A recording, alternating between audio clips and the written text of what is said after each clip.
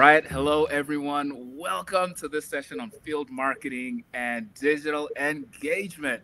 I do have to warn you, we are a group that likes to have fun in here, so we're going to be super informal, and this is going to be pretty engaging. We love to hear from you all as well.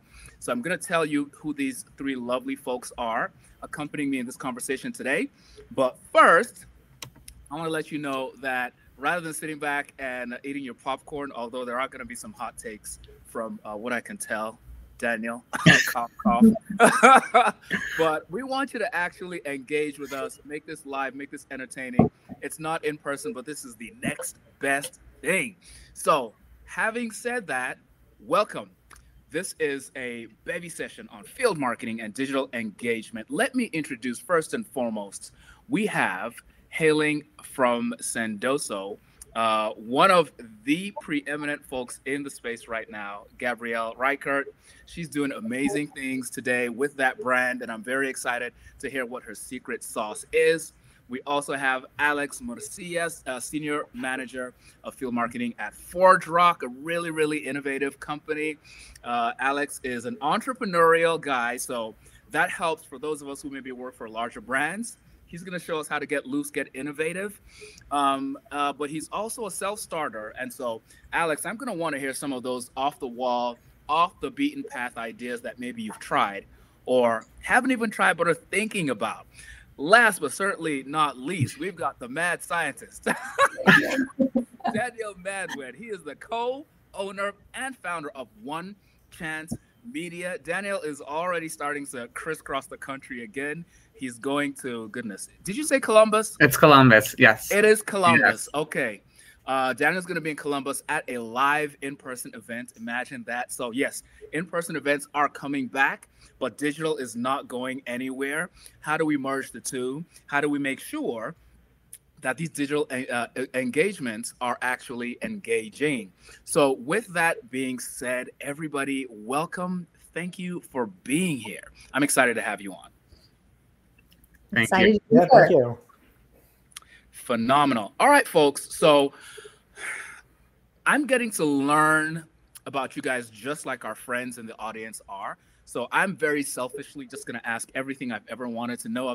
I've been checking out your content on LinkedIn, and I want to know first and foremost, field marketing is sort of that interesting space where a lot of people who aren't in it maybe don't really appreciate how many parts of the business it influences. I want to know what attracted you guys to this space in the first place. And Gabrielle, I'd love to start with you. Why field marketing? Honestly, I love partnering with our sales team and our customer success team and figuring out what kind of events are going to move their deals along, what kind of events are going to make our customers happy. I love all the partners we work with to put on these memorable experiences. As everyone knows right now, relationships matter. They're very, very important. And I think the best way to continue those relationships is through virtual and ideally in-person events, but you know, we're getting back there slowly. And also being able to bridge that the experience is actually building those relationships with content that's going to educate them and help them make decisions in their careers and in the workforce. So being able to bridge those memorable experiences with that educational content is why I'm here. All right. So I love that, Gabrielle. And you talked about memorable experiences.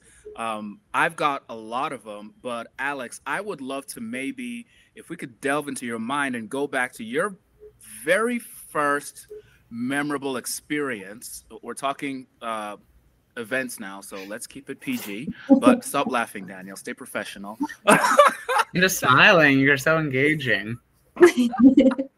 So, Alex, I'd love to maybe know, like, what was one of the first events where it actually made an impression and an impact on you? Well, there have been a lot. Do you mean like virtual or like in person? Well, let's actually talk both. Like, we're going back. I'll give you guys like an example. So this has nothing to do with field marketing specifically, but I want to use it to illustrate what the four of us well know, and the audience as well, the power of a memorable experience. I grew up in Nigeria. I didn't grow up in the US. My first trip here was as a 10-year-old. My parents saved up and flew myself and my two siblings to Orlando for 3 days at Disney World. Okay, that was 3 decades ago, and I can narrate everything that happened. We're talking memorable. So Disney is one of those companies that we all know creates memorable experiences. And Alex, for you, what's like one personal story where it's like, man, I still remember when? Well, I was born and raised in Costa Rica, and so different culture, right? And so I started my career doing marketing there, putting conferences and seminars, managing the integrated channels, and doing events in Latin America, and then moving to the US and doing events in the US were completely different. Yeah. And I remember I was at the Austin Convention Center at this huge conference, and it was just, I was so impressed by the keynote of thought leaders, people who, you may have a solution that's maybe about technology, but the keynote, it's about maybe how to improve your life and stuff like that. And, kind of you mix that, and that really got to me. And I was like, oh, it's really cool how they're using all these channels to bring it back to their value prop, So. That's really powerful. And Daniel, I'm going to want to come to you in just one moment. But Alex, considering that you not only grew up in a different culture, Costa Rica, but you also ran events there, that is something that most of us on the session right now have not experienced. Maybe what's something that's unique about having events in a Costa Rican culture? Well, in Latin America, it's a very collective society. So you can see people like, when COVID hit, we're talking about, hey, should we be shaking hands? In Latin America, it's like, should we be kissing our cheeks, right? Because it's very collective. You'll notice that the booth spaces are smaller. People like to be a little more close together and have more of ice-breaking activities. So it's very collective. Whereas in the US, we do have a lot of that, but we do need a little bit more space. We need our 3 feet in the US, don't we? Although now, coming out of the quarantine, I have tended to hug random people in grocery stores, which is probably a habit I need to break. Daniel, with that in mind, help me out. So field marketing, you got started in this space, and you've been running events here. I think you've been based in the US for the most part. Yes. Not exclusively. Yeah. Awesome. So I'd love to sort of hear maybe one of those memorable experiences early in your career that sort of made you realize this was an area you really wanted to double down on. Yeah, well, I mean, do we want to go in like the Disney World route story, or do we want to go in the more professional story? I want to get that personal first. Yeah. And then let's pivot to the professional, because you know what? I think the professional, a lot of times there are certain lanes or tracks where we know you're supposed to do this, you're supposed to do that. But sometimes we can learn, just like as B2B marketers, we learn a lot from B2C. I want to hear from your personal experience and what made it so memorable. And then let's flip that to the professional. Yeah, well, so getting into like events and organization and connecting people probably started in the 8th grade for myself. I went to a private school, and in order to go on our 8th grade trip, you had to raise your own funds to take the class. So I'll try to keep it really brief. I kind of am very type A, and I took it upon myself to kind of lead our charge in fundraising. So we organized community. I went to a Jewish school, so we organized community dinners for different holidays and different events that happen across the year. Whether that was calling people up, making sure that they're getting reservations, organizing the the auction, the silent auction, or organizing the food delivery. All that stuff kind of started then, and at that point, that kind of started the whole organization, bringing people together for a common goal, creating an experience that people enjoy, because if we're doing an event in the fall, we want them to come back in the spring because we still need to raise money. So all that stuff kind of carried through. So that's kind of what I would say started all of the foray into the event world. And then from a professional sense, my brother and I started this as a way to save up for our car, our company. We commuted to high school in New York. We're from Connecticut. And so we were approached, our family's in the photography business. So we were approached, would you do the photo experiences at so-and-so's bat mitzvah? And we thought, great, we'll save up for a car, and then, you know, let bygones be bygones.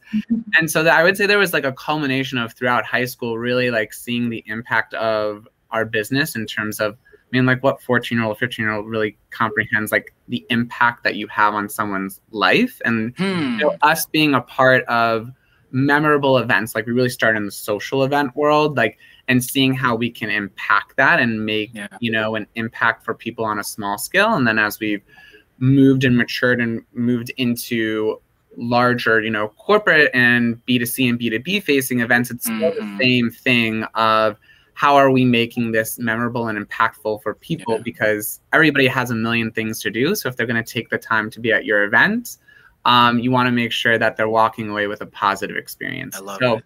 It's very started from a very young age up until now. I love it. I love it. Man, Daniel took us back. He was like, it was a dark and stormy night. Yeah. You inspired me with Orlando. I love it. No, I actually want to build off of something that you said there. And as I do it, I'm going to ask our friends in the audience. Remember, I said this is going to be interactive now. I said this is going to be informal. Look, I'm nosy. So I just shared my Disney World story, and Daniel just shared his bat mitzvah story and how he was raising money in 8th grade.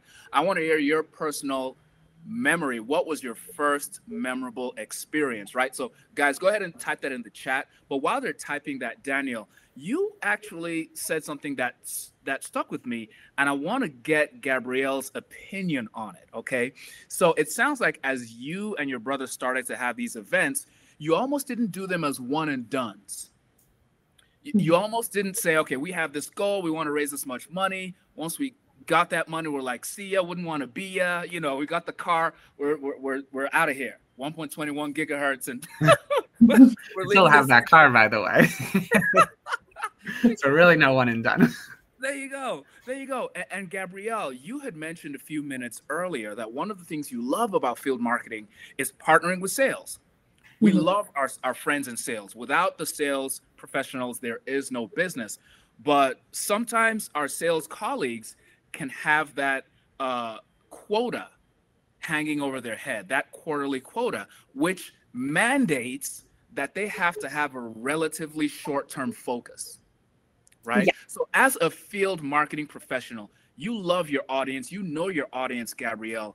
How are you balancing the needs of the salesperson to close deals this quarter with the needs of your attendees to not only have a positive and memorable experience, but to Daniel's point, to want to come back for the next one?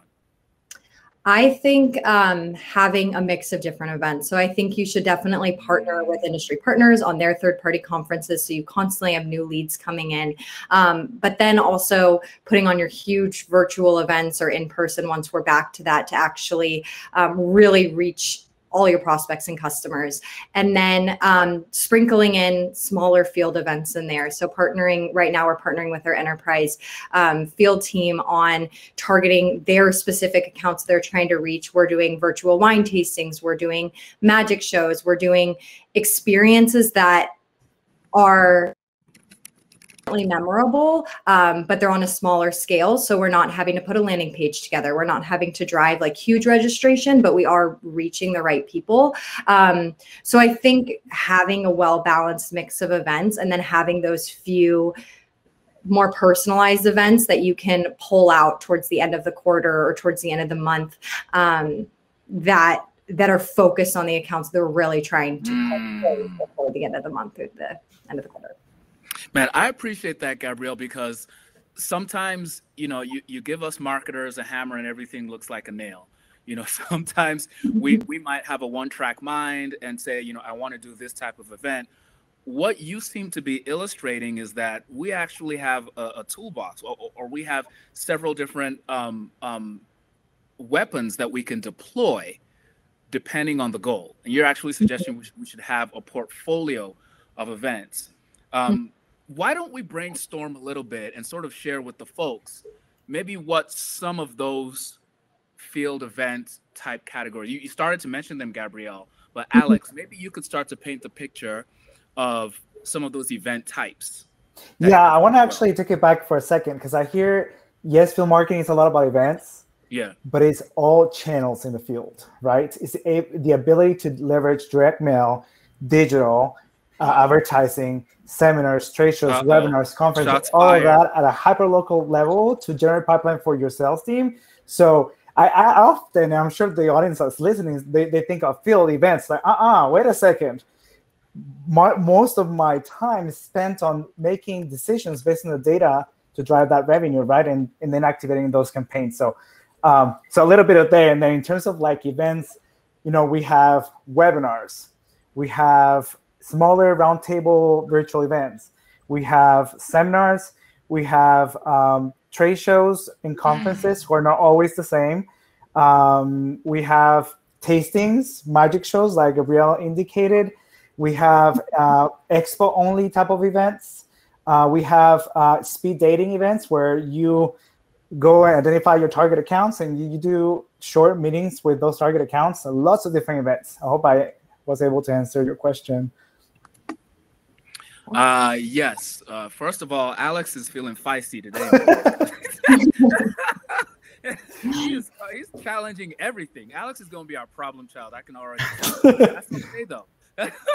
We could work with you. I like that. And I appreciate you sort of pushing the envelope. We don't necessarily only have to think about events. I want to marinate on that for a little bit. Daniel, you've been doing this with your brother for a little bit. What are some of the things that maybe we're not thinking of as field marketers? Well, we deal with a lot of different types of field marketers, and where we fit in from a company perspective is we provide different types of engagement activities. So prior to COVID, a lot of it was in-person engagement activities. Then when COVID started, we transitioned to online engagement activities, and now we are focusing on people that are doing in-person events, online events, and obviously connected or hybrid events as well. So not an expert in the field marketing role, so I'm never one to tell someone how to do their job or what to do. But I would just say that like whenever someone's talking to us about our services, my always thought is like, if I was in the shoes of the individual participating, is this going to like mean something to me? Is this going to resonate with me? And how is it going to help me? That's the advice that I was given from a long time ago. Is like, you always have to think about when you're selling something, not like what you're selling to someone, but how is it going to help them, and thinking about it that way.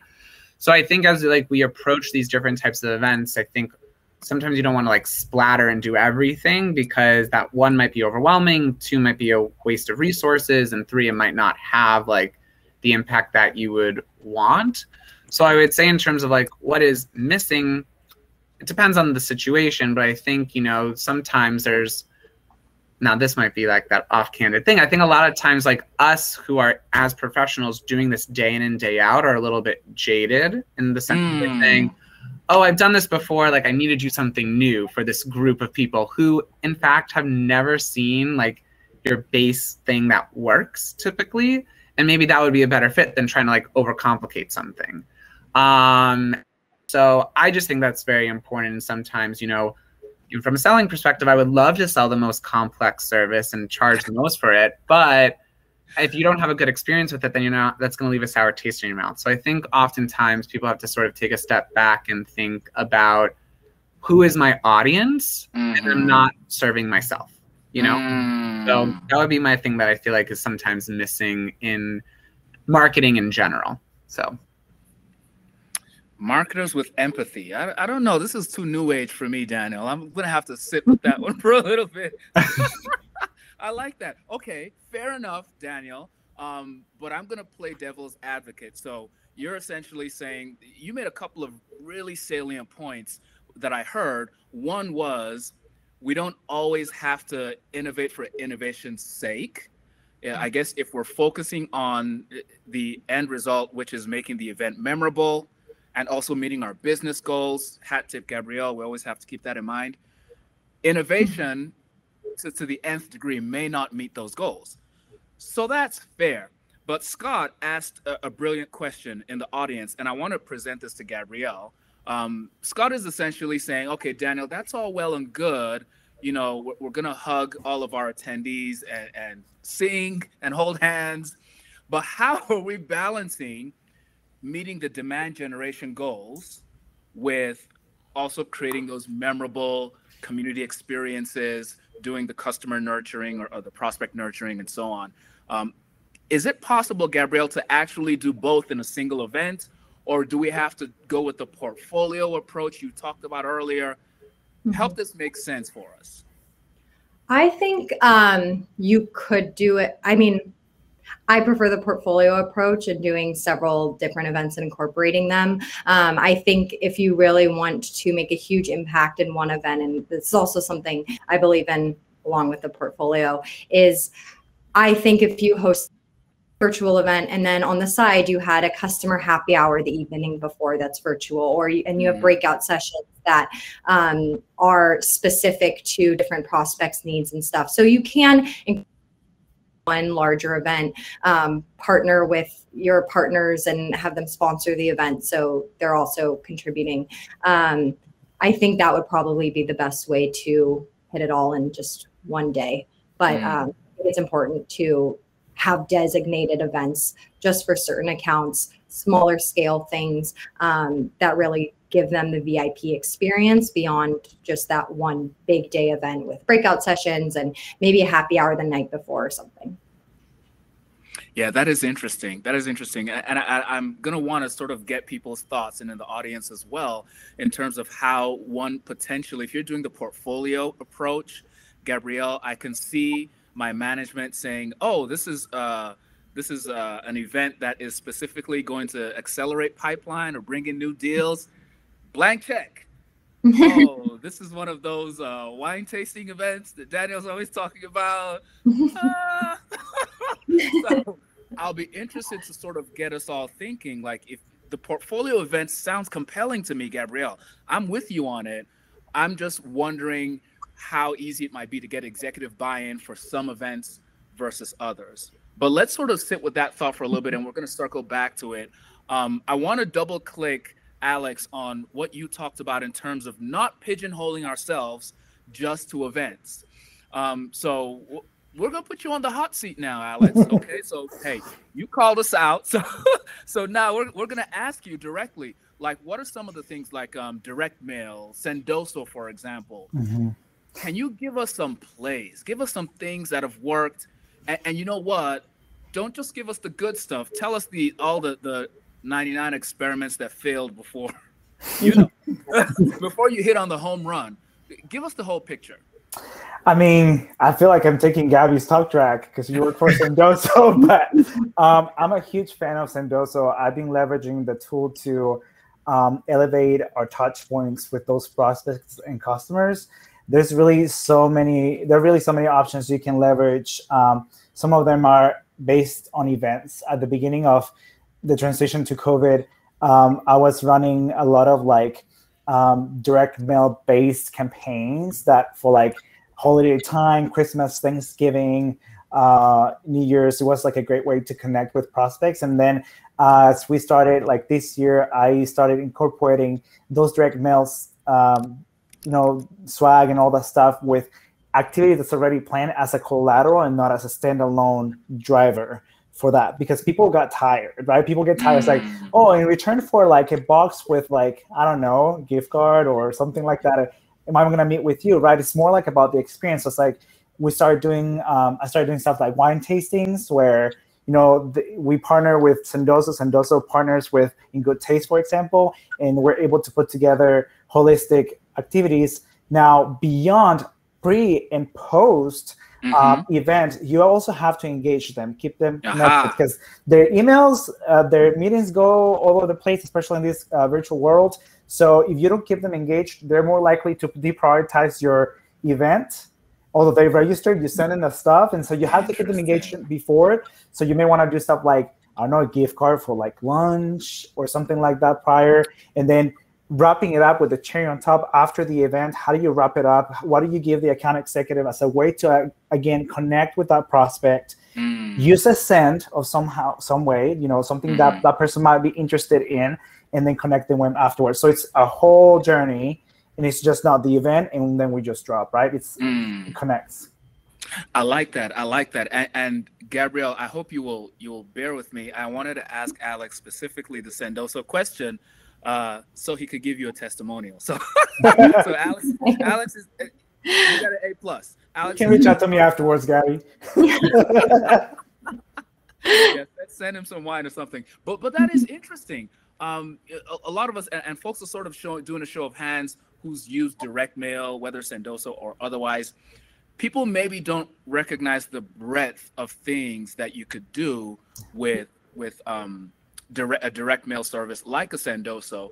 But Daniel, I want to sort of ask, Alex hit on something fascinating there, in which he said, yes, you're doing the wine tasting or some other sort of engaging event, but because people are busy and because to a certain extent there's like Zoom fatigue, you want to make sure they get to the event. So he's talking about engaging them before and after. So whether it's standing outside of their window with the boombox or some other way of staying engaged with them, writing handwritten letters. Daniel, what are some ways, is this something you guys are doing? And if so, what are some of the ways that you're keeping people engaged before and after the event? Yeah, so we offer a variety of services to our clients. Now, just as, again, disclaimer for everybody who's on this, session, we're not the planners of these events. We are facilitating what our planners and our clients would like to do. So we really have two types of services that I kind of describe them when I'm doing a call with someone who's learning about options. I call them like on demand and live. So on-demand services are services that people can do at any time at their leisure, which I think is so important now, especially after like having done virtual for so long. Like people are just used to doing things on their own time when they want to because they're just juggling a lot while home. So I think from like a pre-event, engagement standpoint, there's a lot of different like on-demand activities that customers of ours can do, whether it's like a pre-event game or a pre-event quiz, that someone can do on their own time. Or maybe it's submitting a photo to, our photo mosaic form. So that way, like they can be a part of, the mosaic. There's like an on-demand thing that someone can do. Then during the event, we obviously have our live services. So again, that's more things that are happening in real time. If you are not there, you're gonna miss it. And so that's kind of like the hook, in terms of these services that we've already talked about. We don't do things like magic shows, wine tasting, things like that. I would consider that more entertainment. We do, things like the trivia that we did before the event started, or a live caricature artist, which, again, shameless plug, we have in our booth, in the networking lounge, or we do our live scribe, which is, again, something that we did during the event. Those are things that you want to see and happen in real time. So I would say that's sort of how we approach it with giving advice to our customers, is that you want to do obviously your mix of on demand as well as live. So that way there's a reason for someone to show up. And I think, to Alex's point, and in terms of like prioritizing things and whatnot, like, you can sign up for something, you're sitting at home, your kid comes home or something else happens, and then you're like not going to attend the event. So you obviously want to make it an event that someone wants to attend and is able to attend.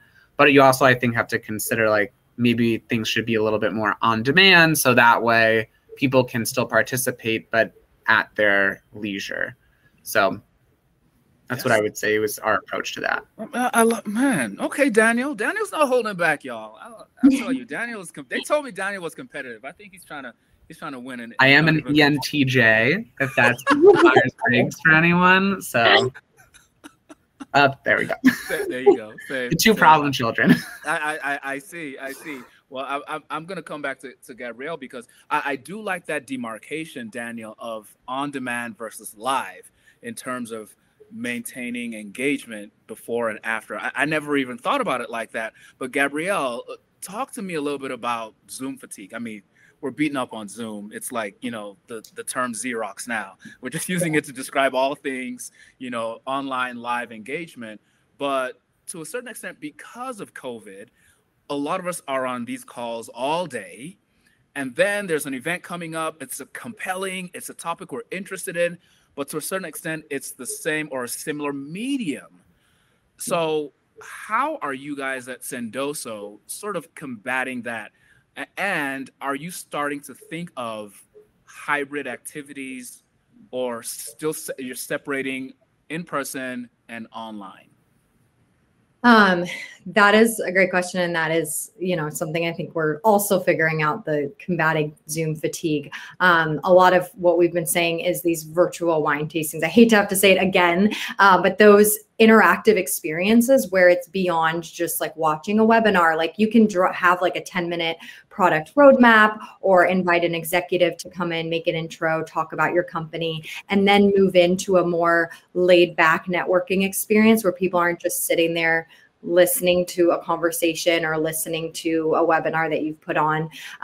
We are moving actually into hybrid. We have an event coming up in September, also called Connected, and we're filming from an in-person site in San Francisco. Okay. So we're live streaming, and that way people are looking at something a little different than their regular Zoom background, or, just regular, like people sitting in their offices.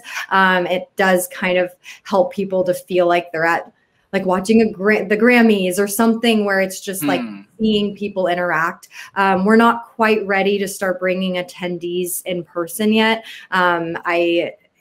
We're just, taking one step at a time. And the first step is hybrid and having our speakers live, but then having our attendees still enjoying from home. So I think a lot of people are going to start, live streaming from in-person venues. And I know Sixth Sense did a great job at that a few months ago as well. And they also had like a live band perform, and they live streamed all of that. So entertainment options, ways to grab people's attention beyond just like a webinar or a content piece is important to do. I like that. And that is interesting. We've talked about hybrid. I did ask everyone to take a drink every time we say hybrid on here. It can be water, it can be coffee, that's okay. But it is 5 p.m. somewhere. But so there's this, Alex, let's kind of build on what Gabrielle is talking about in terms of when you go hybrid versus when you go full in person, and how you're sort of managing that mix. What are you guys thinking about your company? Well, I can tell you what I'm thinking about, which is, it depends. And we were talking about this a few days back on the local guidelines. Like if you're a film marketer, you manage a specific region, you cannot compare that specific region with another region and treat them all both the same. And so your portfolio of virtual versus in-person versus hybrid might look a little bit different. For example, Costa Rica is experiencing a huge wave of COVID right now. You don't want to do an in-person event there. However, that'd be a bad idea. Yeah. So I manage the east of the United States, and I like to, for the second half of the year, we do have few smaller gatherings that are in person, and some that are fully virtual. The hybrid approach is through touch points in the journey, leveraging tools like Sendoso. And for example, I think a lot of people think about, hey, we have to do the event the same day, offer it to virtual and in person. What about you record the in person and then make that virtual and then offer it as a program on itself, during a separate date, and then tie some rewards within that program to make people excited about attending. I've seen platforms for conferences that will promote a lot of like leaderboard. The more visits to booths and like downloading content, the more points you get, and people get really excited about things like that. I would say that now that a lot of the states have been opening up, the mask mandates have been reduced. I'll be surprised if someone's portfolio events for H2 has more than 30% of in-person events compared to the entire portfolio. I think that's a red flag. Now, this is my personal opinion, but I think something fair is anywhere from 20% in-person events for now, based on what your region is looking at. Although your company may be ready to travel, it doesn't mean that those big accounts that you're going after will be ready to travel, or that your account executives will be able to travel. So a piece of advice that I'll give to my fellow marketers is, when you're building the plan and as you're putting that plan together and the cities and whatnot, talk to yourself, to your account executives and SDRs to see how comfortable they feel with traveling. Because if you put an event on their plan that they don't feel comfortable with traveling, most likely, you need their partnership to succeed. So, man, flamethrower. This is good. I never thought about that. I was speaking to a friend in a different community, Revenue Collective, a couple of weeks ago. This gentleman is Indian. He works in the US, though, where I work as well. And we're just chatting it up. Hey, how's things going? He's like, oh, sorry for the delay in getting back to you. I just got my parents into a hospital last week. They both have COVID. I was like, whoa. And he said, I'm one of the lucky ones. There's a lot of people who get COVID and there's no beds available. So the experience is very, very different, to your point, Alex, from one country to the next, and sometimes even within countries. Very, very insightful thoughts there. I'm wondering, Daniel, how you're sort of managing this transition, this march back to, it's like the sunset of COVID, right? Eventually it's going to come. We're getting close to it. But how are you managing this transition for yourself and for your clients? So I would say a lot of our clients, we work a lot in experiential and trade shows, and, people that really have been itching to get back to live events. So I would say for right now, a lot of the stuff that we're talking to people about, yes, we are talking about some virtual opportunities, but there's been a complete switch to talking about in person. And kind of not really with like too many restrictions in those conversations. And again, we service the nation, so we're talking to people planning events like all over the country.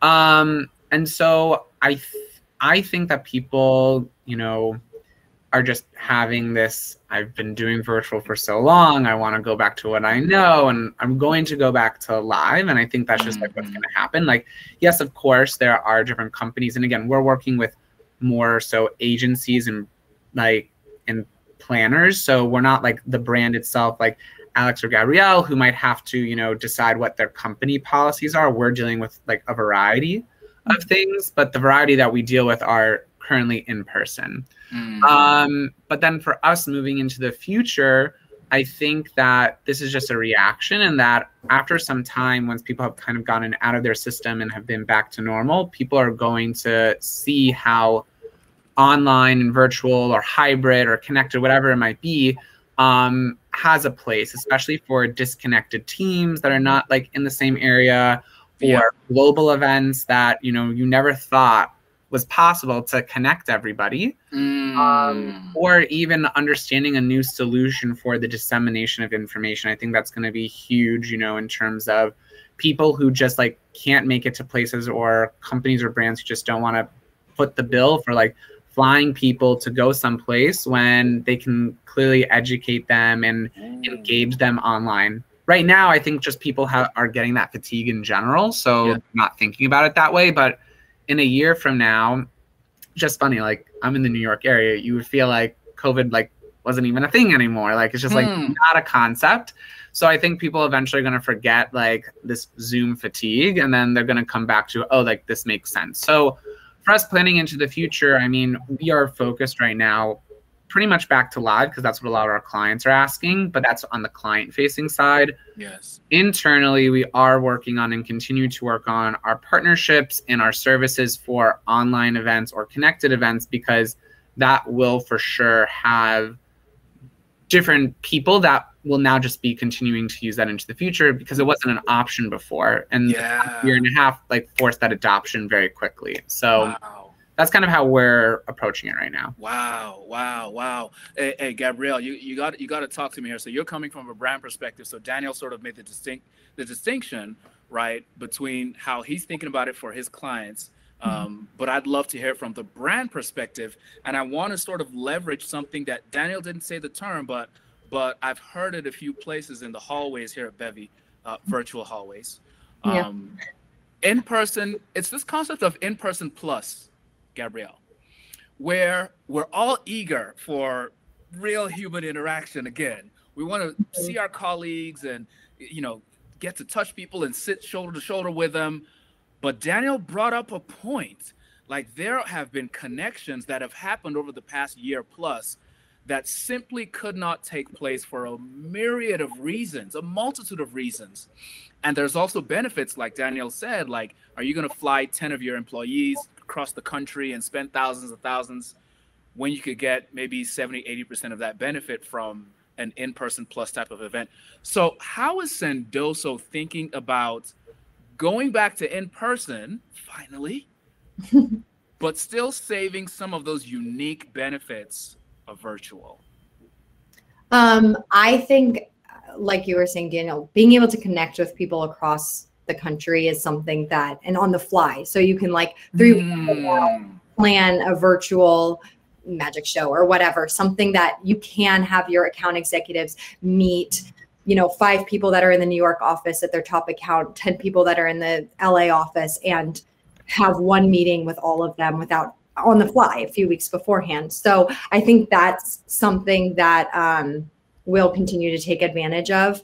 I do not think that virtual will ever be as strong as those in-person connections. I just think those in-person connections are so important for building relationships, but I do think virtual will still be so important for delivering information and providing those more educational conversations. But in terms, like, nothing beats taking someone out to dinner and having a conversation across the table from each other.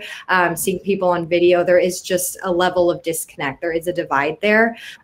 So I think in rule over that, but the benefits of virtual, being able to meet on the fly, being able to bring, thousands and thousands of people together at a much lower cost. That's something we're kind of dealing with right now, is we're evaluating in-person events to sponsor, and they're like, okay, well, we can't have the full 2,000 people there that we normally have with COVID restrictions. So we're only going to have 500, but it's going to cost you more to sponsor than it has for our virtual events, where we've given you 2,000 leads.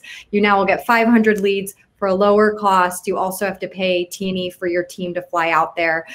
So you really, I think there will be a little bit of a trial and error period, and seeing how going back to in-person with these COVID regulations will be, because it will just be restricted, the number of people that can meet. I kind of went on a tangent there, I guess, from your original question, but I think virtual will continue to stay important, but in terms of those building those relationships in your sales team, seeing their top accounts in person will always be number one for that. Yeah, that it is a conundrum. I mean, it almost feels like there's a spectrum of 0 to 100 in terms of virtual to in person. And to your point, Gabrielle, I think each company is going to have to figure out where they want. We might almost have to experiment. But for now, the virtual events lobbyists say you are against virtual events because didn't sing their praises. I am definitely not against. I've been amazed by the number of leads and the number of people we've been able to reach from virtual events. I mean, in person is only like a third of normally these events that we're sponsoring. We're able to get in contact with 3 times the number of people than we're able to in person, because they're just more people. So in terms of really getting your brand out there on a large scale, virtual events will continue to be really important too. And that's something I should have added. But. Too little, too late. I think it depends on your audience. Actually, because some organizations, like I'm a regional field marketing manager, right? But we could have someone here in the audience who manages the entire portfolio for the United States, right? And they have to be able to scale. They say they're doing webinars, they're doing virtual roundtables. They're also helping write some sales enablement content to keep those sales motions going.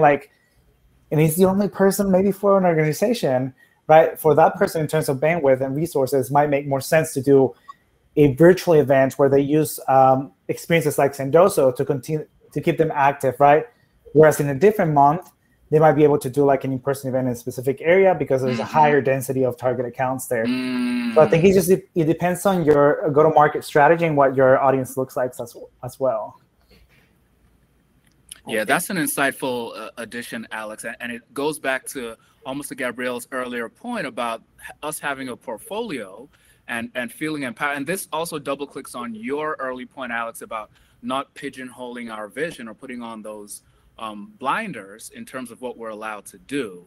If we're focusing on the end goal, whether it's to get a certain number of pipeline accounts or target accounts or nurture a certain number of companies, then we should be able to figure out which tool is going to work most effectively.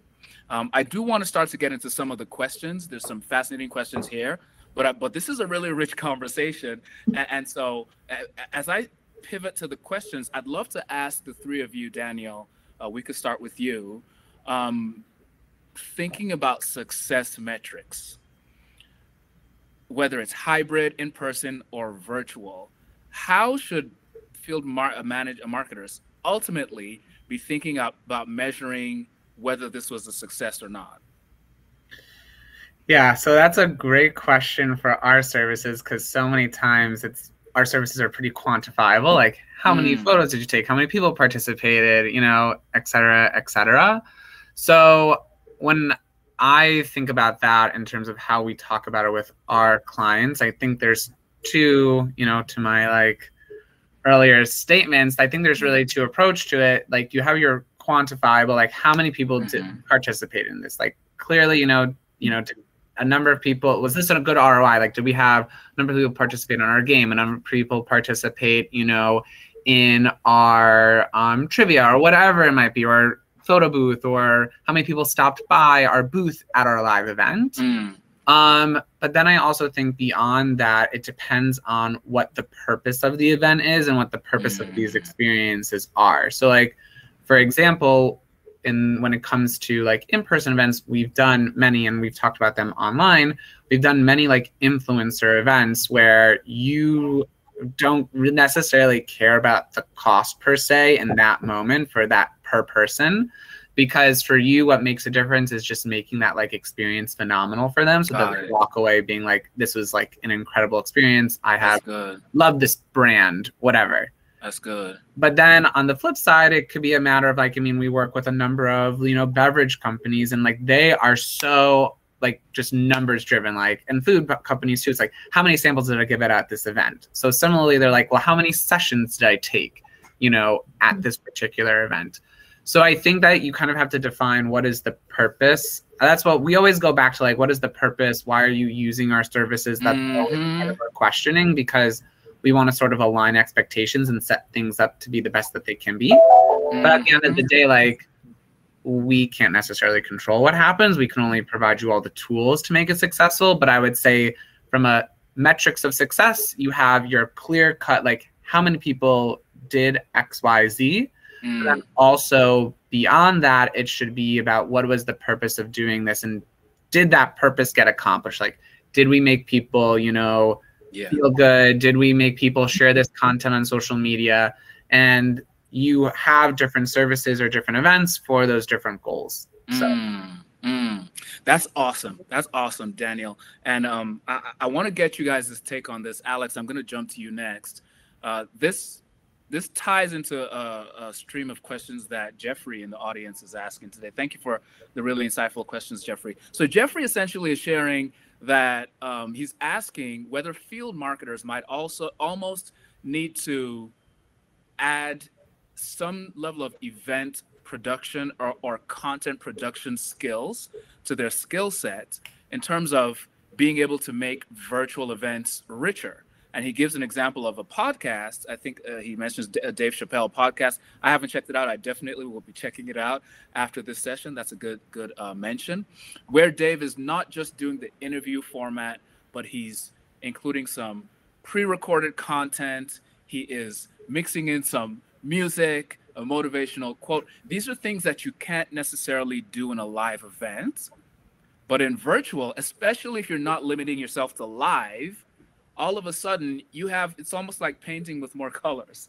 So Alex, I'd love to get your take on maybe this as we go back to the future. Ultimately, we want engagement and we want business results, but are there some innovative ways that field marketers could start thinking about this?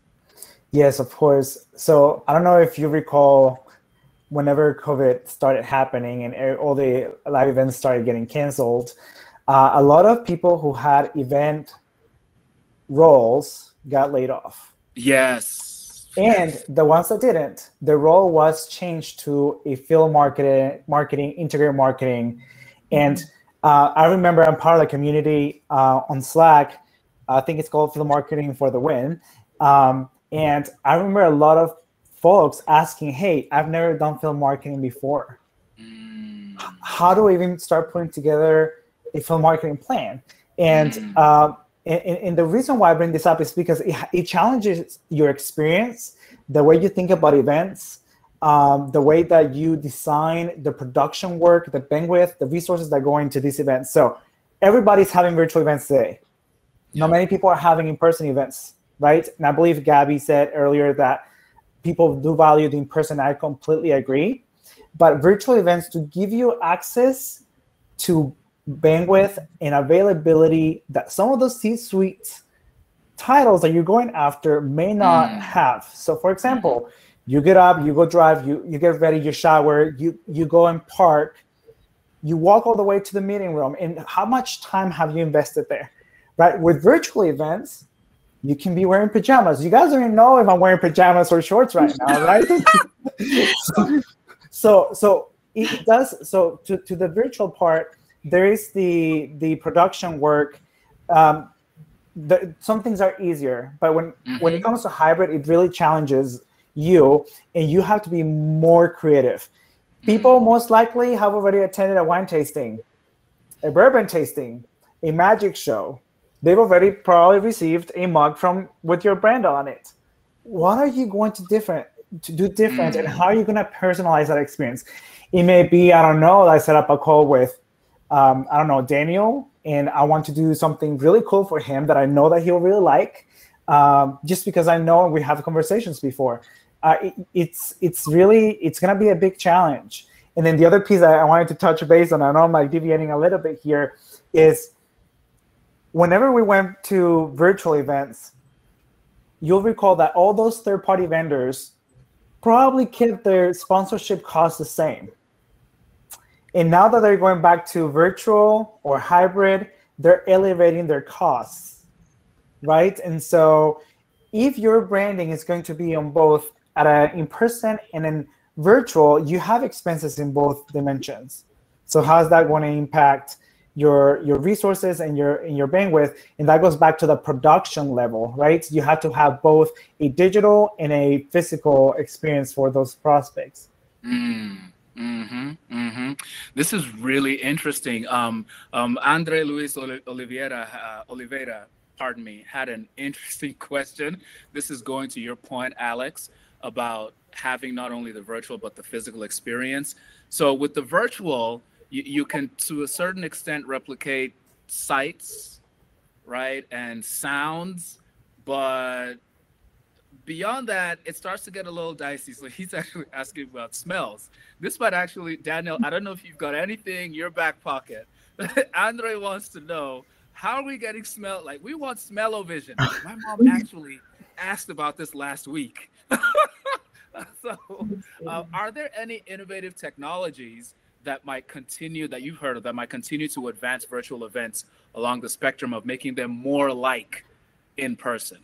I thought you said spells, first of all, and I was very confused. I'm like, I'm not into astrology that much, so I cannot answer that so well. Smells, great question. Honestly, probably something to do with some packaging. That's not necessarily our forte, so I'm not gonna, go out on a limb. So you definitely stumped me in terms of like what we could do with like smells and whatnot.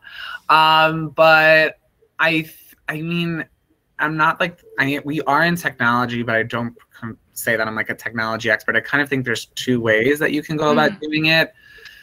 You can really make it like an immersive, as much of an immersive experience as you can with engagement on like a 2D screen, with like the way you develop your website or the way that you develop your program. Like, I would say that is probably my takeaway from virtual, is that people can really, to Gabrielle said before, like really create like an experience that kind of looks like an award show or much better production value than like I think what people thought these brands could do. That's again not our like vertical, but I would just say that's something cool that I've noticed. But then on the technology side, I mean, once you start getting into, and I've never put it on because I just think like I would go crazy with them, but once you get into the headsets and you can kind of feel like immersive in that sense, I feel like that's a really great way to take your online event to the next level. But that's an accessibility issue that I think people are still sort of figuring out. But I would say that's kind of like the divide, is either you're making your like online event like gamified, but not gamified like with like little tricks and whatnot, but like truly gamified like game theory that people use to create these like addicting games that kids and adults play all the time, or you are really going into like fully immersing someone in like a headset experience, I would say. But that's like a whole nother can of worms. So.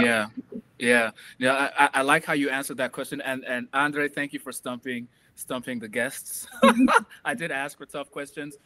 Smell-o-vision might not be, you know, on the horizon in the next couple of years, but I like the fact that it's sort of stretching us to think, how can we get the engagement level on virtual closer and closer to in person? We'll never get 100% there, but how do we start to get it closer and closer? Gabrielle, I'd love to circle back with you as our time starts to wind up and really ask, you know, ultimately, we're thinking about this. We're using the term back to the future for this very fun session. There's innovations that are here now. Sendoso pioneers a lot of them. Daniel's company is pioneering a lot of them. And then there's some of the tried and true stuff just in terms of human engagement, marching a customer along the customer journey that worked decades ago and we should still be using now. So as we close, Gabrielle, could you sort of give us your thoughts, the state of the union, according to Gabrielle, on what the best of the old school is that we should hold on to, and some of the best of the new school that we should start to weave in? So I would say old school, those standout experiences that people remember years down the line. A few years ago, we did a tailgating event where we fully branded a Sendoso RV. Outside, we had branded games. We had food catered. We gave everyone tickets to the football game. We did 49ers game, Stanford game, Giants game. And we kind of went on the road show, and we still have deals closing years down the line. They're like, we didn't budget at the time, but now we do. We remembered your event, so we know who to contact. So those experiences that really resonate with people and make you trust your brand, have fun with your brand. So those are the in-person things that I think people should continue to use. Virtual platforms like this continue to try to turn those experiences, make them feel like they're still in person, have the breakout rooms, have the chat rooms. So that you can bring people in from all over the world. Anyone can join. They don't need to have access to resources in order to fly or hotels. Anyone can absorb your content. Anyone can interact with your brand through virtual platforms like Bevy. So I think a mix of having both of those, and that's what I would say. I love that. I love that, Gabrielle. Thank you so much for sharing that. Alex, we're going to circle back to you. We'll close with this same question as well. Best of the old school and best of the new school. What do you recommend? Best of old school is in person. Will come back, and it's going to come back with a vengeance. There are going to be more challenges, and we're going to have to be more creative. Thinking about how we combine hybrid and in person, you know, it shouldn't be an algorithm. If it is difficult for you to come up with it, think about what the experience on the other side is going to be, right? So I tend to think that if you think about it from a simple way, if it's simple, it will be simple for them as well. So, you know, I think the smaller in-person gatherings are really needed. People really want to connect. Imagine a real team building virtually. I mean, they can happen, but there are things, body language, conversations on the side, things that really strengthen those bonds that can only happen in a physical, in-person way. And so I think those will remain, but also leveraging the power of virtual to reach out to the masses. The same way as Facebook versus mail, right? Facebook allows a single person to have the ability to share a message with millions of people at the same time, right? Are you going to, I mean, people do it, but if there's someone that you really care about in your life, are you going to send them a Facebook message, or are you going to try to do something more for them? Maybe you'll want to throw a birthday party for them or send them a birthday card, right? So the best of both worlds, depending on the type of message and you want to talk to. That's the way I see it. Love that. I love that. I love that. And Daniel, I want to sort of build on that as we close and ask, like, the power of doing in-person events. I'm not sure whether it was you, Gabrielle, who had talked about doing this earlier, having a live in-person event, filming it, and then making that accessible virtually. Are folks, are your clients, Daniel, sort of thinking about doing something similar where you have the in-person event? It might be smaller. You capture it on video. You might layer on some additional production or not, but then those videos are available as on-demand content for a global audience. Right now, our conversations haven't been like that. I mean, it depends. It's totally about the type of event. You know, I don't think that a product launch or a PR event where you're inviting, you know, media and whatnot is going to translate well into a recorded, like, asset that then gets watched later by people. You know, I think I think like hybrid, you know, I think people think hybrid, like I'm doing, like you said, like this event at the same exact time. But as Alex was saying before, it might not be like that. And as Gabrielle was saying before, you know, you're doing your portfolio. I think that there are different, you have to have a hybrid approach. Like some events it makes sense for, some events it doesn't make sense for. So, you know, if you're going to be doing a sales conference, it totally makes sense to like film so much of that event because you want people to feel like they're a part of it who are not able to make it. But other events, it just might not, like an activation ahead of a sports game, like Gabrielle was saying, like, I don't think filming their tailgating event is going to transpose content that's going to be shared later. Yeah. So I think that, you know, it's just a matter of different types of events will need different types of like approaches, which I think is very important. Yeah, I'm really excited about you guys have given so many innovative ideas, mixing the old school with the new school, going back to the future, so to speak. And I feel like the future is bright for us field marketers, but we're going to have to take those blinders off. To Alex's point, there's more to the experience of engagement than traditional events. To Gabrielle's point, sales is always a partner, so we do have to make sure we are meeting the business's needs. And Daniel, what you're doing with your clients, I'm loving it. From 8th grade, look at you now. Your 8th grade classmates would have been, man, we were right. Most likely to become a successful, world-changing field marketer. I'm sure they said that in your yearbook. Yeah, those exact words. Folks, this has been a delight. Gabrielle, Alex, Daniel, thank you for hanging out with us today. Thank you, guys. Thank you. Yeah.